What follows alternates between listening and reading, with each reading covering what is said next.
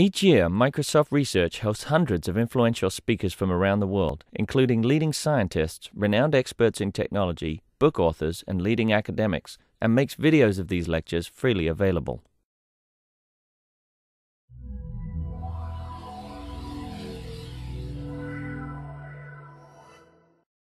We're happy to welcome back Asaf Nachmias, who will tell us about percolation on the hypercube. Thanks for the invitation. You can sit. I'm going to tell you about this cute little problem, percolation on the hypercube. And this is all joint work with Remco van der Hofstad from Urandom. And again, you all know me, I think, so please feel free to stop me whenever you want and ask a question, make a comment, mockery, all welcomed. And here's the basic model that we'll be dealing with. We have the hypercube. It's a graph. The vertices are vectors of 0, 1 to the n. So and the edge sets are just the vectors of Hamming distance 1.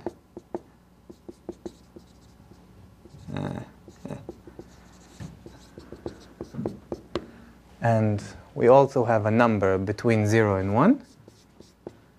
And we perform the very basic procedure of going over every edge in the graph, and independently we erase it with probability 1 minus p or keep it with probability p. Right? And we have a random graph left, and and we want to know what is this creature. And the first people who ever looked at this model, in the 60s there was lots of work, Erdős and Renyi, on doing this kind of procedure on the complete graph, and we will always keep that in mind when we do certain things. So I'll try to go from here to there. There's a problem in this audience is that some people know too much, and some people, this is the first time they hear about it. So I'm going to try to balance, but I think it'll be easier if you just give me some input. So if there's something too quick or too slow, don't be shy. First people who looked at this question were Erdős and Spencer at this model. And they were interested in 79. And they were interested, and what they showed is that they were interested when this graph is connected, the subgraph. They showed when this p is bigger than a half, what you get with very high probability is a connected subgraph. When p is smaller than a half, this doesn't happen. And the next question that you can ask is, and that they didn't manage to solve, is when do you have a giant component, right? Just like you do in the Erdős-Renyi graph. And they asked this in this paper, and this was solved in the 80s by the three Hungarians, so Ajtai, Komlos, and Szemerédi. In this few years that they had, three very influential papers, and they showed the following result. This is n. I'm warning you up front that there's going to be confusion because it's confusing up here between the letter n and m. So whenever you see an n, it's going to be an m, just because. I'm just saying that up front, just because in the paper we couldn't really decide what is the best thing. So so I apologize. Sorry? Yes. It's always the dimension of the cube, right? Well, no. Sometimes it will be the number of vertices in the Erdős-Renyi graph, but I'll try to make this clear. But there's this confusion that notation that you can't really escape. This is what they proved: p equals c over n, and so you scale it like this. C is a constant. C is always going to be a constant. Large for large, small for small. If c is smaller than 1, then the largest component is C1. Okay, so now this C is not a constant. So is at most of size log of the volume, log of the number of vertices, which is n. And if C is bigger than 1, the largest component is of order 2 to the n, right? Linear in the number of vertices. So this is in the In the Erdős-Renyi random graph in GNP, this is a classical thing that goes back to the 60s. Is everybody familiar with the Erdős-Renyi? I'm not going to define, it's just the same thing on the complete graph. And this is the phase transition. All right. What do you have to do the end there if it's the Erdős-Renyi graph? This is on the hypercube. Oh. Thank you. Dimension and linear reverses. All right, I'll take a mental note of that.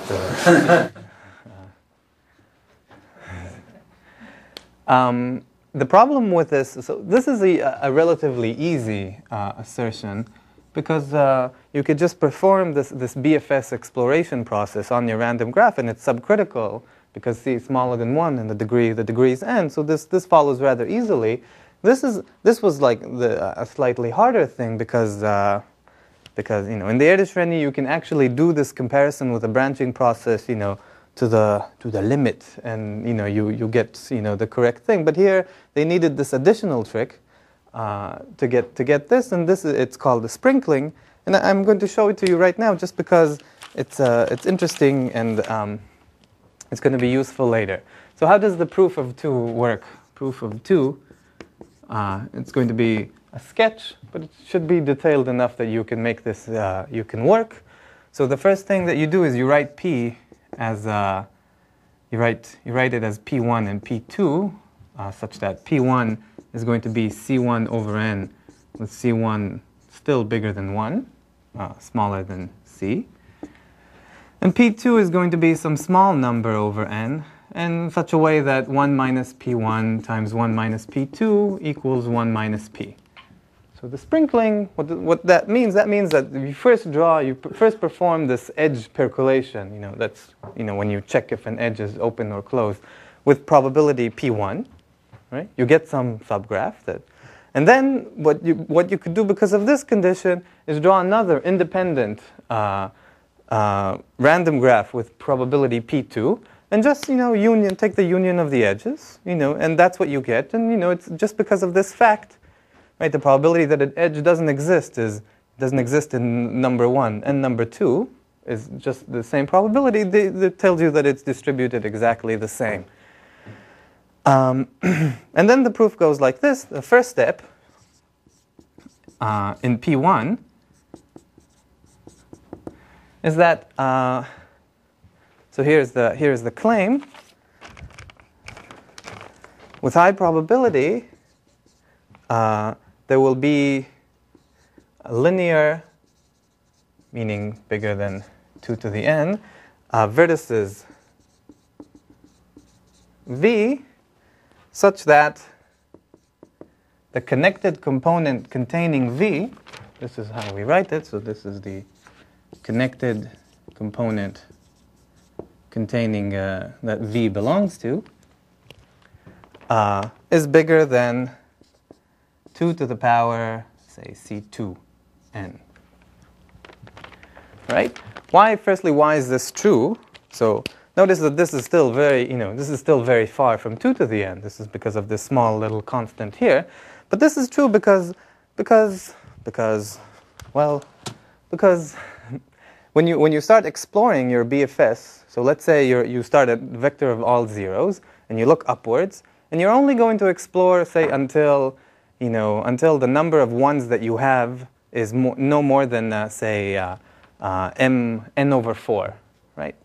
So for each of these vectors, no matter where you're stuck in the set of no more than n plus n over 4 vectors, you always have, and you look at your forward cluster, right? You look at, so you always have, let's say C1, for instance, say C was large enough. So you always have a lot of, the neighbors, the amount of neighbors that you have, instead of n, is going to be 3/4 over n at all times, right? So you always have positive drift for this branching process. And you have to run it for very slow time, right? You run it about m, or, some constant times m time, and it's a supercritical branching process, and it has some positive probability of actually, growing. This is classical branching process things, and, if you take this C2 to be very small and this 1/4 that I said to be very small, you can make everything work.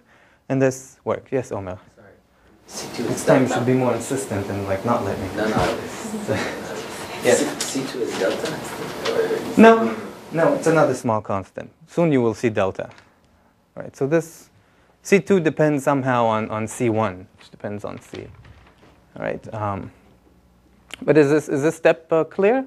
So you could do this from every vertex, and then there's a concentration argument telling you that, these things will happen, everywhere. So you get a graph, So what you know about it is you have a lot of large components, but they're not large enough, right? They're not this. You get a graph, there are a lot of things here, and in the next step, what we're aiming to do is to throw a lot of P2 edges that will connect a lot of these components into like one massive component that has linear size.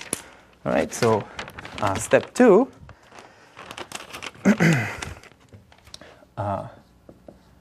Step 2 is special in the sense that it actually, so far we really use some very basic properties of the geometry, but step 2 actually uses something about the hypercubes and uses the isoperimetric inequality. So it uses the isoperimetric inequality. Let me know if you need me to zoom in on the font. And I will not write this the most precise way. I'm just going to write a corollary of it, and here's what we use. If A and B, let A and B, A, B, they are two disjoint subsets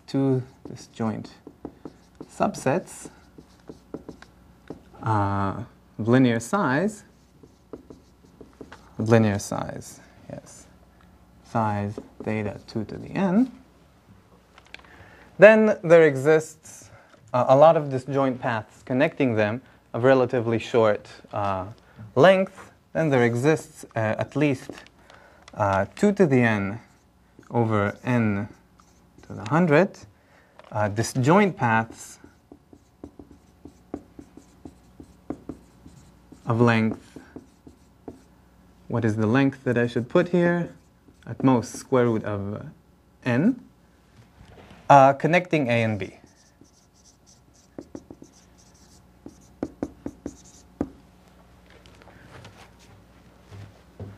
What are the sets that you should think of? Where does this inequality is really saturated? You take A to be, so this is a schematic of the hypercube. This is the vectors of all 1. This is all zeros. This is the equator. And you take A to be, this is minus square root of n from the equator. This is plus square root of n for the equator. You take this to be A, this to be B. And really, you can show that there are a lot of disjoint paths between them, and they have to be really of length square root of n. That's the distance between the two sets. So this is the real thing, but the statement is of course much stronger. It says that anywhere you put these sets, you'll get the same thing. How do you use this for percolation? So And the 100 is sharp. yes, yes, the 100 you can fix it probably to a half. But yeah, we don't care about these these numbers. All right. So what is our situation? In our step 1, we have a lot of clusters of this size, 2 to the c to the n, and we want to exclude the possibility that after the sprinkling, these do not create a giant component, so of linear size. So if they do not create a giant component, the situation is, so we have a linear, that means that we will be able to split them into 2. All of these, we'll put all the vertices into 2 sets, a partition of all these vertices here that we obtain at step number 1, such that all of these paths connecting them are closed. And of course, none of these vertices here and here are going to be in the same component. Nothing is connected in this partition, right? So let's figure out, how many ways can we have, how many ways, what is the number of partitions that we can have? So the number of partitions is going to be, in total we have 2 to the n vertices, right? But, this is the number of vertices in R. But like, of course, we want to put two connected vertices in the same partition, right? That's the definition. So out of the 2 to the n ways to split these vertices together, we only get we have to divide this by 2 to the c2 to the n, right? Because if you look at the component of a vertex, all of its neighbors and all of its component has to be on the same side of the partition, right? So this is all the way that we can partition our components into two linear sets. And now we're going to use the isoperimetric inequality that tells us this is a deterministic statement. So far, there's no probability, right? That we have a lot of paths, disjoint paths of length square root of n, and they all have to be closed, right? Closed with respect to P2. Okay, this is where we use the independence. And not closed, but containing a closed. Yes, containing a closed, right? Yes, so not open. Yeah. The probability that one particular path is not open is going to be 1 minus P2. P2 is delta over n to the power square root of n, right? This is the probability that one particular path is not open, contains a closed edge. And the number of these paths is 2 to the n divided by n to the very sharp 100. Everybody agrees with this calculation? And now comes the tricky part of actually figuring out that this is small. But this is indeed small. This this is e to the there's right. This is e to the something to the log n to the square root of n, and this is. Does everybody see that this is this is e to the minus c2 to the n, and perhaps a 1 minus little o of 1 here, right? So this is this way I'm eating all the polynomials, logarithm, everything together. Okay, so this is the essence of the Aitai-Komloshen semi-ready proof, and essentially where we started our work. Is there any questions about this proof before I go on? Okay, great. So the question, of course, that you can ask yourself after or perhaps you've seen other people ask is, what happens when c equals precisely 1? Right? What is the size of the component? And what happens? And now comes okay, you're starting the guess. And as usual, this is the same behavior as Erdős and Renyi, and you would think to yourself, okay, so first thing I need to know is what happens in Erdős and Renyi. Right? So in Erdős and Renyi, this is what happens very briefly. So now this is GNP. Now I'm performing it. This is on the complete graph, Alex. So now this is now no dimension, right? And P, sorry. Right, and P is approximately 1 over n. So there's like a very intricate phase transition that luckily none of the people who invented it is here, so I don't need to be careful about all the... Okay, what I'm going to write was proved first by Bolobash with logarithmic corrections, which were later removed by Wuchak. And some of the things here are due to Aldous. So, see, I can see Yuval is very unhappy. But this is what happens. Very happy. I'm glad I can be of service. So you look at 1 over n. So firstly, the first fact is that the size of the component is going to be the number of vertices to the power 2/3. But not only that, you can also move a little bit from 1 over n and get the same effect. 1 plus O of n to the minus 1/3 divided by n. And the statement is, when this is your P, then your largest component is of order n to the 2/3. And moreover, I want to state this, and it is not concentrated. Not concentrated. Meaning that if you take this largest component, divide by n to the 2/3, and you will find that you get a limiting random variable which is non-trivial, and it's supported on 0 infinity.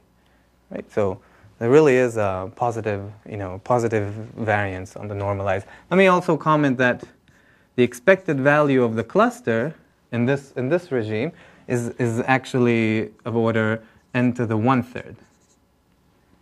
Because of course this is the largest component, this is just a typical cluster. There's this 1/3, of course, and 2/3 are very much connected.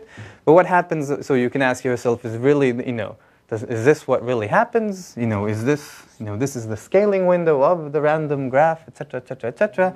And, sorry? Maybe you mean average cluster, not typical.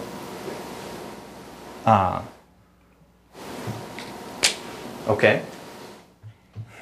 I'm not sure I understood this comment, but here's the... the expectation of C of V is much larger than the typical value of C of V. For most V, C of V is small. The expectation comes Right. Yes, that is true. Typically, when you start exploring for a vertex, you have probability n to the minus 1/3 of being in the largest one, and the rest is, kind of not very important. That's why the majority comes from here, even though even that is not precise, because you see components in all scales. Anyhow, why is this n to the minus 1/3 sharp? Because here is the next theorem. This is your p. Epsilon is really bigger than n to the minus 1/3. Right? This is the condition. Then C1 divided by 2 epsilon n goes to 1. Notice that by this condition on epsilon, this value is really larger than n to the 2/3. And furthermore, C2 divided by epsilon n goes to 0. So this is in this situation, actually in the first one, C2 is of the same order as also n to the 2/3. So here you see something like this. In number 1, you see a bunch of small components, but n to the 2/3, but they're... Yes, sorry. Epsilon here is also tending to 0, but as slow as you want. Right, the fixed epsilon is covered by a theorem of this form, right? And here is where you actually see, one significant component that looks larger than the rest of them, right? And this is a smooth transition between this and this, right? And the important thing also for me to state is that this quantity is concentrated. There's also a theorem for what happens below, for p, which is 1 minus epsilon.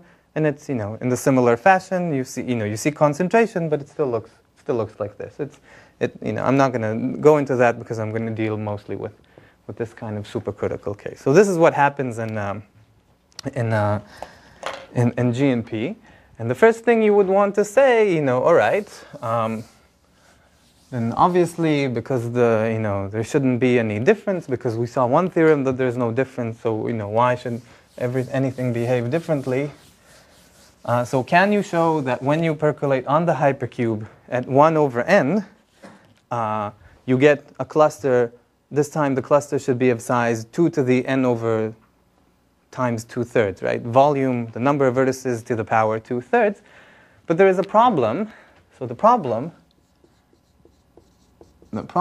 is that, so many people call this value or one particular value of it the critical probability or PC or whatever you want. And the problem is that in the hypercube, the critical probability PC is really not 1 over n.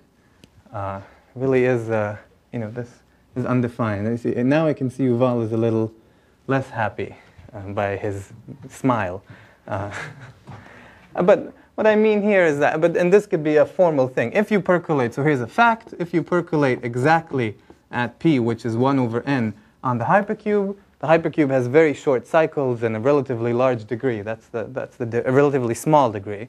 That's the difference between G and P and the hypercube.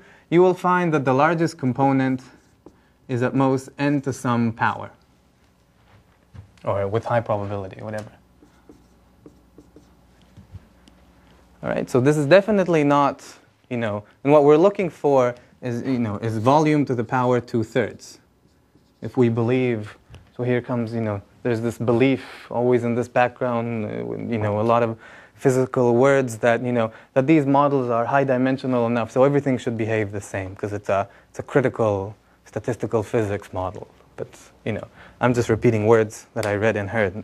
Can't really explain this. But the truth is, that you do see, so the point of this talk is to tell you that you do see this phenomena here, this, this phase transition, but the problem is, and the problem with this whole project, and that's why it's also taking so long, is that it doesn't happen at this point that you can write down very nicely as 1 over n, and in fact, it happens, in some other point, which is 1 over n plus 1 over n squared. Third term is 7 over 2 over n cubed plus n some o to the n to the minus 4. No one knows what's the fourth coefficient, and I don't think no one really cares. Sorry? What is the window? What is the window? And the window will be this. So I'm coming to this statement, but first I want to explain the first key idea in this. So essentially, sorry, I forgot to mention one theorem. So we were here, we were at the 80s, now we're at the 90s. At the 90s, in this group, Bolobash, Koyakawa, and Wuchak, they decided, okay, let's take a step forward, and they showed, what you kind of want to show. They showed that when P is 1 plus epsilon over n, but this time epsilon has to be very large, log cube of n divided by n, then the largest component divided by 2 epsilon 2 to the n goes to 1. Right? So this is what they proved. But notice that this is weak, right? Because we want this condition, right? And in the hypercube, this condition translates. You want to write something, a theorem that holds when epsilon is larger than 2 to the minus n over 3. So this is very weak, and in fact, in my notes, I plan to show this first. But you can't, of course, you can't improve their theorem because we know, well, we don't know yet, but we know that it doesn't really happen at this location. The correct place to, it's 1 plus epsilon times something, but this something is not going to be 1 over n. The question is, what is this something? And this was first investigated by Borgs, Chayes, Hofstad, Slade, and Spencer, and they came up with the following very neat definition. And they said the following: Borgs, Chayes, Hofstad, Slade, and Spencer, 1, 2, 3, 4, 5, at 5. And they said here's a definition, define PC as, here it is, the expected size of a cluster at a vertex is precisely 2 to the n over 3. Right? Volume to the 1/3. Right? Just like you have here. And note that you can always do this because on the right-hand side you have a monotone polynomial that goes from 0 to 2 to the n, and you're just choosing the point that it equals that. All right? And what did they show? They showed that at P equals PC 1 plus O of now 2 to the minus n over 3. Right? So they showed a statement close to number 1. You look at this, then the largest component is of order 2 to the, a volume to the power 2/3 with high probability. And in fact, it's also Heidenreich and van der Hofstad showed that also that it's not concentrated.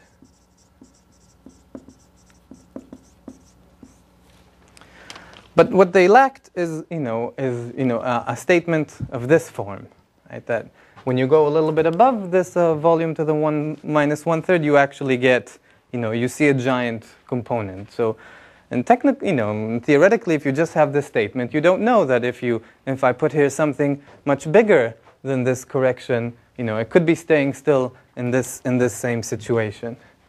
Cameraman probably hates me right now. So here's what they conjectured back.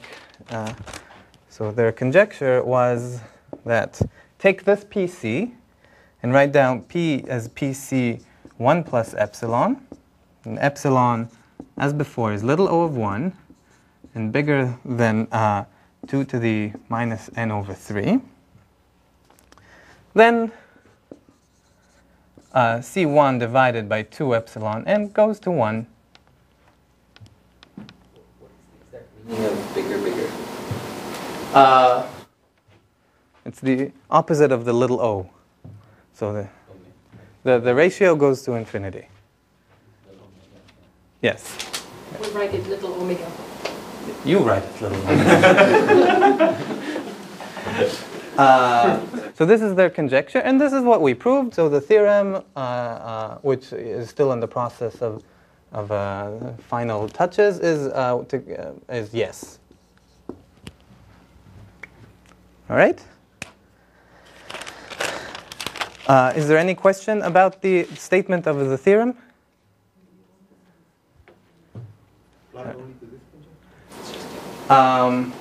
Yes, they did have a. Sorry, what is this? A funny kid? Okay.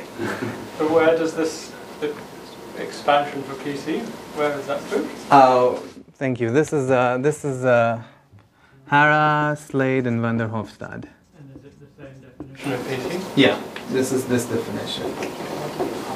So when I wrote by this, I meant that this is the value that in which you get this, right? And they suppose that there are like infinitely more coefficients, and it's an asymptotic. It doesn't necessarily converge to the right place. It's just the fourth term I think is still unknown, or perhaps the fifth term is still unknown. I think they kind of gave up on the Also, when you don't really suspect that it converges, then who cares? All right. So before I'll tell you some things about the proof, unless there are any questions, let me tell you what is more or less a general statement. So our method kind of really uses some random walks estimates and their connection with percolation, and and eventually you write this down, you discover what you really use, and this is what we use. So there's the general statement is the following. So the general statement, for instance, will allow this theorem with exactly as written, with this PC, and every time that you have n's involved, every time you can switch, you can translate by taking v, which is going to be the number of vertices, to be 2 to the n. Right? And then the statement that I'm going to write is going to be exactly this. And the general, this is not the right page. So the number of vertices is v, as we said, large V. The mixing time, the uniform mixing time of the simple random walk or non-backtracking random walk, this is a bit of a technical issue, is just going to be the first t. So everybody knows what a random walk is, right? This connection between the random walk and percolation, this is what I aim to spend a little bit time on. The first time that, say, pt 0, 0, your return probability, is smaller than 1 over the vertex set, or v, right? Plus little o of 1. Right, this is not a very standard definition, but it's essentially the strongest mixing time that you can have. It means that the probability, essentially it means that the probability of being at any particular vertex, 0, 0, always maximizes this quantity if I replace this by another on a transitive graph. Even that is not completely true, but Anyhow, this is the time that it takes the distribution of the random walk after t steps to be close to uniform. What exactly the statement that we'll need for that, you will see in what I'm going to show you. And then what do we need? Okay, so the conditions are the assumptions. Assumptions. Is there a question? The assumptions are 1, the degree goes to infinity. So we have a sequence of graphs, degrees going to infinity, where, yes, Omer? Sorry, what is the 0, 0 mean? 0 is any vertex. We're only going to deal with transitive graphs, so it doesn't matter what vertex you start from. Sorry? The other 0. It's the same. Zero is O. So return probability. Okay? I thought it was a joke, but and so the rest of them. 2, so this is, 2 is the only significant condition. 1 and 3 are technical, not very important. Here is the important condition, PC, that we defined in this way, right? V to the 1/3, so, times the degree minus 1 to the power of the mixing time is no more, it's essentially 1 plus little o of 1. It's equals. It's easy to show, by the way, that PC is always bigger than 1 over the degree minus 1 with this definition. So this really tells you something. I will show you exactly where this comes from. This looks a bit mysterious. And 3 is another technical condition that I don't want to tell you what it is. Something technical. But also, it's also a random walk technical. So it's usually something that it's easy to check. I can write this down for you if you're very much interested. Technical random walk condition. But it's a local condition. So this condition, in terms of random walk, looks at, how many cycles of length 3, of length 4, of length 5 do you have, and things like that. All right. Here it is. It's not going to enlighten you in any way. For every x, y, these are vertices. Sum over u, v in the vertex set. Sum over the numbers S1, S1, S2, S3 from 1 to the mixing time of the return probability S1 of x, u, return probability of u, not the return, the visiting probability. These are all random walks. And S3 from v to y is smaller or equals to the delta function at xy plus little o of 1. All right? So now you can all blame Yuval for seeing this completely pointless line. I can explain this relates to something that's called the triangle condition, but it's a random walk version of it, and it's not, it'll be too deep inside to go. But, sorry? Why is it useful? No, it's not, but that's why Yuval asked the question. No, it kind of controls how your random walk behaves before the mixing time. Sorry? Yes, there's a lot. If you look at this, it essentially counts triangles and squares and all sorts of things like that. And they're all very close. It's squares, it's everything that is, a square that is length at most the mixing time. Right? So you don't get very long paths here because all these numbers go up to the mixing time. So it's some sort of a local condition. And you can verify these assumptions. For instance, here's a class of graphs that I like. Take expanders. Not necessarily. So, okay, expanders, say, with finite degree. This theorem doesn't work, but it's for a technical thing. But never mind. Or expanders with degree log m, log of the volume, and which have logarithmic girth. Together with the girth, you can easily verify this condition. The mixing time, you know the degree, and you kind of need to estimate PC, which is a little bit tricky, but you can show. So for instance, this logarithmic degree, or right, and the girth, which is something that you can attain, a large girth, right?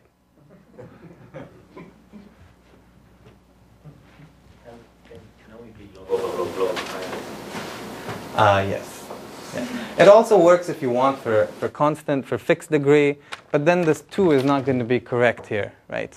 If you have a constant degree, then the survival probability of a branching process, Poisson 1 plus epsilon, is not 2 epsilon, but something else. All right, but these are all technical, not very interesting things. How does the proof work? You would actually want it to work for an expander if it's transitive and the degree is just slightly tending to infinity. Yes, it works under some girth assumptions. Oh, yes. No, it should work for any expander. This statement should be true for any expander, but with a different constant. But we don't know that. Yes. How does the proof work? I like this talk because I can give you the last line of the proof. So here's the last line. And I mean, I can give it to you and it actually makes sense. And it's not QED, preparing for the joke. Right? So here's the last line of the proof. I shouldn't have erased that. All right, the last line of the proof is going to look very similar to the last line of the proof of step 2 that we saw in the Aitai-Komlosh Semeredi. It will tell us something interesting. So the last line, this doesn't work. The last line is going to be this. So remember, we are in this case that epsilon is bigger than 2 to the minus n over 3. Now I'm back, just for the sake of, to be clear, I'm in the hypercube setting. So here's the last line.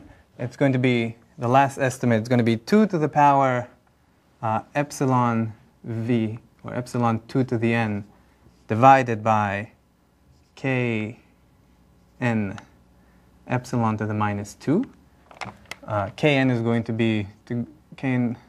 to grow to infinity very, very slowly.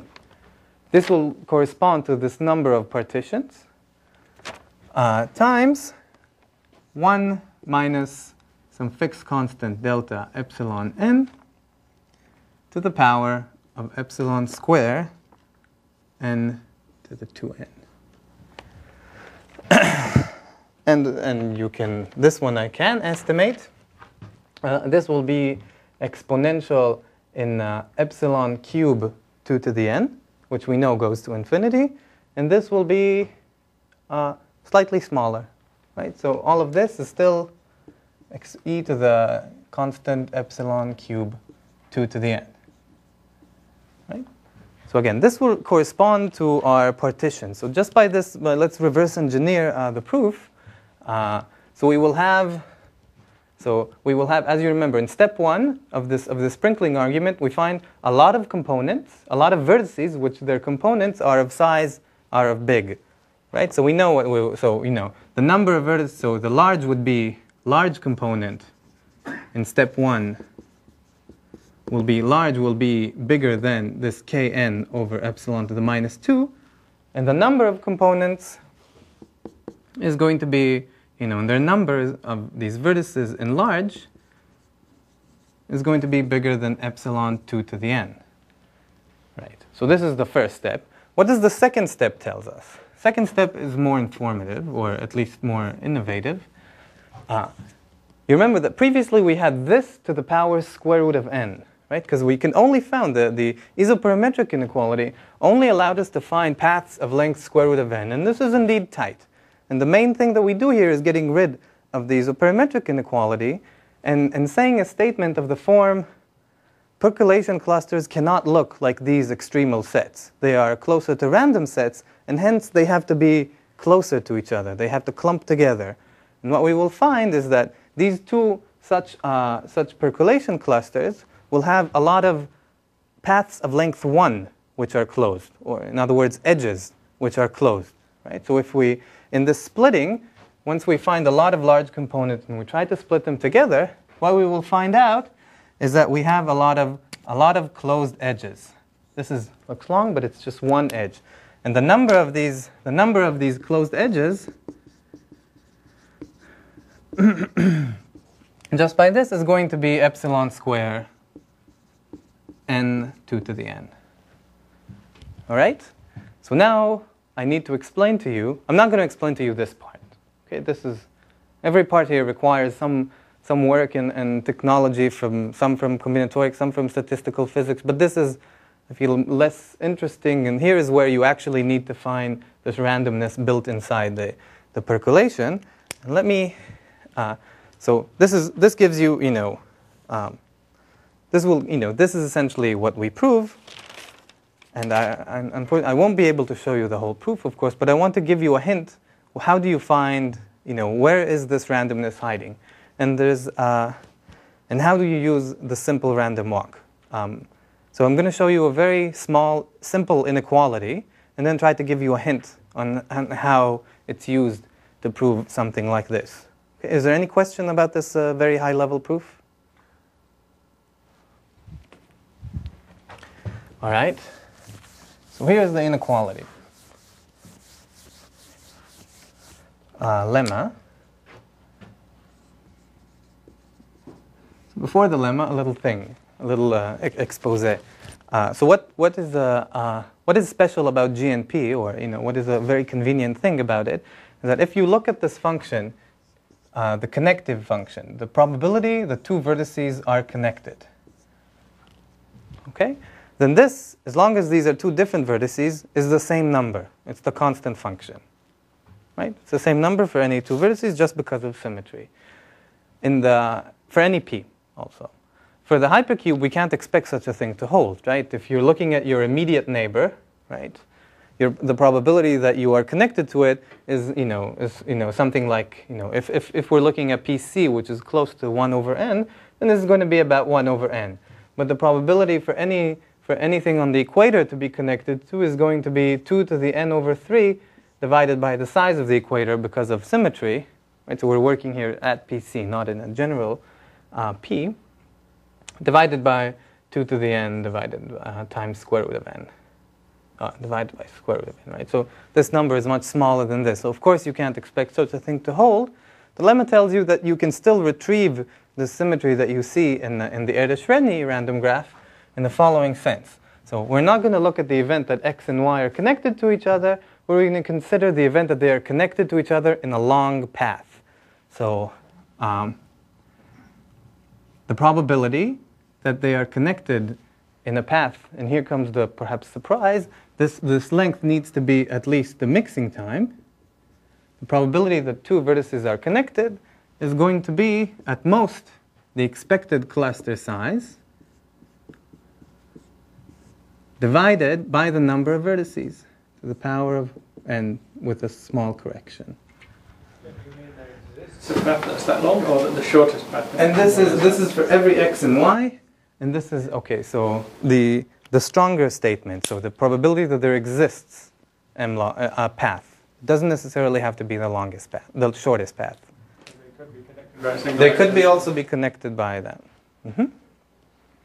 And the advantage of this statement is that it's true uniformly for all the vertices. So, and this kind of thing, so we will, I believe that this should be something general that should hold, in two-dimensional lattices and all of these reasonable graphs that you perform percolation. Of course, what does it mean? Of course, in a two-dimension torus, you don't expect to put here the mixing time to get this. You expect to put some other quantity.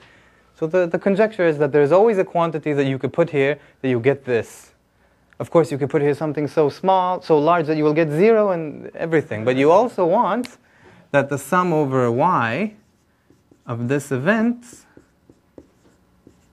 whatever you put here, in this case is tmx, is going to be larger than 1 little o of 1 of the expected cluster size. Tmx there? Sorry? What is the stipulation? Yeah, what is it? I missed the notation. Sorry, I forgot to say the tmx in the hypercube, right? And I think this answers your question. Tmx is m log m, or a constant times m log m. Was this your question? The question was, so x and y are connected by a path of lambda at least tmx. Yes. That's the notation. Yes, this is the notation. So this is somewhat strange because there's a random walk estimate, and this is a percolation event. But the proof is, it's complete triviality. So let me show it to you. Switch pen. So if this event occurs, then there exists a vertex v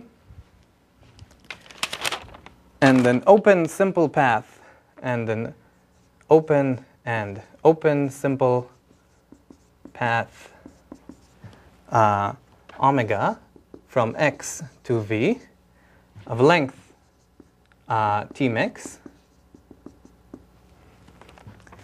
and v is connected to y disjointly.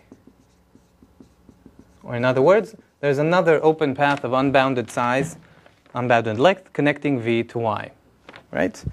And now we just sum over everything and use the fact that these paths are disjoint. So there's familiar thing, BK inequality, this disjoint occurrence. So the probability is smaller than the. Can you see here, Claire? Yes. The sum over V, the sum over of these paths W. The probability that this path is open, so open simple path, right, is P to the power m log m. Right? And here I write the probability that V is connected to Y. So far, this is clear? All right. And now I'm going to do the first thing that I'm going to do is, instead of considering all the open simple paths, I'm going to consider all the non-backtracking, not necessarily simple paths. So this is the first relaxation. The inequality is in the right direction. Instead of simple, self-avoiding, I'm going to write non-backtracking. All right. The P to the probability m log m I put the other way. And now I can enumerate. So here's where the mixing time comes in. How many paths do I have of length t mix which are non-backtracking? It's d to the minus 1 to the power t mix. D is the degree, so let's write n. N minus 1 to the power of, okay, so it's n times n minus 1 to the power t mix minus 1. If you want to be precise, doesn't really matter. This is the number of paths. How many of them end up in V? Right? These are the ones we're enumerating on. And this is exactly what this is telling you. Right? This tells you that this is at most, the number of such paths is at most this to the power 2 to the n times 1 plus little o of 1. Right? So now we can put everything outside. There's a p to the power t mix. And here you see exactly where condition 2 in the assumption comes in. P to the power t mix, this is that. And the sum over V here gives you, because of here I'm using the fact that the graph is transitive, I get the expected cluster size at any vertex. All right? And because of this assumption, this is all 1 over 1 plus O of 1, and we get this. Any questions about the lemma? All right. Generally simple sum. So on the right hand side, you put max of x and y clusters or something? If it's not necessarily. Did I say that there's something more? I said that I believe that this should hold, that this condition doesn't, I can only prove it when I have condition number 2. But this should hold, I think, perhaps with another value, in say two-dimensional percolation, which all of these assumptions, or in any lattice, all of these assumptions don't work. So I don't really know. It's just a useful thing. So let me try to convince you. Where did the 1 over 2 thing come from? 1 to the what? Sorry? That definition of T mix. Yeah, so Where?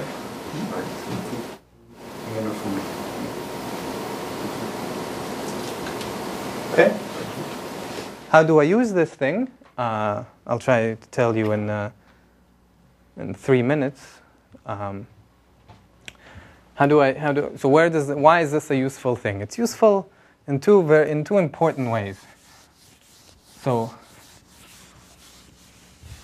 the strategy in order to prove step number 2 is, given that step number 1, is that you start with 2 clusters. You start with 2 vertices, x, y, right? And you want to grow them.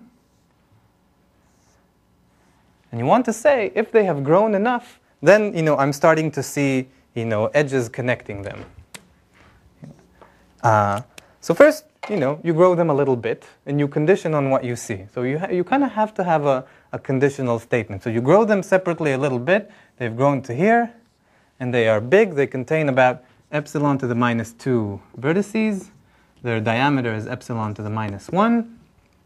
And now you're conditioning exactly on what you see. And you want to say that, and now you have a vertex here, and you want to look at its, at the future. And how much does it have expectation? How many vertices does it see in the future? And you want to say that, so first thing you want to say is that this is large, that this did not consume a lot. Epsilon to the -2 is very small compared to epsilon to the 2 to the n because of this condition.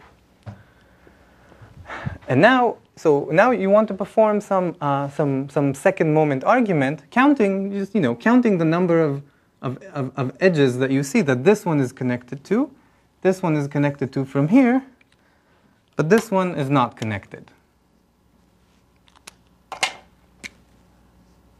Right? So,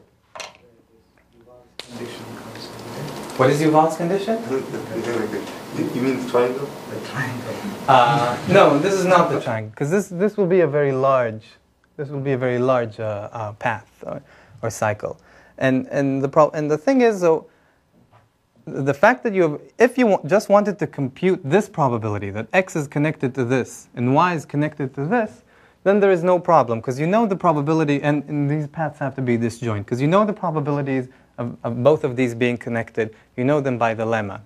But now, once you condition on like this crazy configuration that holds here, you can, what you see here can be completely thwarted. So the probability, so the expectation of what you see, you want to say that expectation of your future cluster is still of the size hasn't changed by much. It's this size. But of course, now that you've conditioned, it could be diverted to this side of the hypercube. And from this point, it could be converted to this side of the hypercube, and then they don't really have a chance to meet. But this lemma tells you that that can't happen, because all of the vertices and what's left have to receive more or less the same mass. Right? If you have this, if the sum of what you see in the future is this, and the lemma holds, even with the conditioning, because everything is monotone, then you know that it has to spread equally on all the remaining vertices. So you could perform, you just count the number of edges here, you perform a first moment, you perform a second moment, and you show that what you get here is enough edges, everything works out, so you get, exactly the number of edges that you want. And that's it. And I think I'll stop here.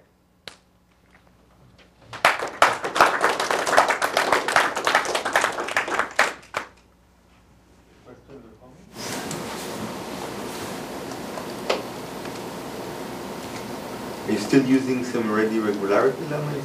No. We replaced it. If you want, I can tell you things we don't know how to do. But I'll take that as a no. So one thing we don't know how to do, for instance, is we think that the largest component has a CLT. We don't know how to prove it, so we know we have a law of large number for it, but we haven't obtained a central limit theorem. The second thing that we cannot do, so we can show this picture that the second largest cluster is really smaller. We don't know how to show that its distribution, or that it looks like the subcritical case, which we believe is true. The same thing happens in Erdős and Renyi, and there are other related questions we want to study. Yes. That's like a really annoying question, but I was just curious if this has any applications. Of course. I'm serious about Fabio, this what did you question. say? You don't have to keep the study of repeating glasses in quantum physics. How about that? Study of glasses in quantum physics. No, I meant also like in algorithms, if you know of anything that it doesn't have to be like real world applications. It's like, I see. You know what I mean? Like, how can this be used? To get me a job? That's a real world. I'll take quantum. There is no, like, if you want a serious answer, there is no serious applications that I know of. The method, Aitas, Komlos, and Semery, the sprinkling, this has been used all over the place, right? And in a lot of computer science, the same ideas. It's not even questions about percolations. Jian used it recently. There's, the methods are sometimes useful. I'm not even claiming that these methods will be useful to anyone or anywhere. I think the progress of moving beyond using isoperimetric inequalities for general sets and using structure of specific sets, which had some of that in earlier work. But that's I think an important point. Okay. I'm not trying to say that this is not important or does the method. But that would be right. By no means. I just was wondering where I could use the results. If I wanted to do something with a hypercube. But you don't know. I'll figure it out myself. So, okay. Exactly. Well, one thing is, in other applications where isoperimetric inequalities are used, and they're used a lot, so one lesson from this is, in your specific application, maybe your sets have more structure, or in Asaf's case, actually more randomness, that means that they have better isoperimetric properties than are guaranteed by the general. We should write this down. That's really important, and in fact, that's been used in other cases, but this is maybe the most spectacular example. Oh, wow. Yeah, that sounds. All right. Thank the speaker.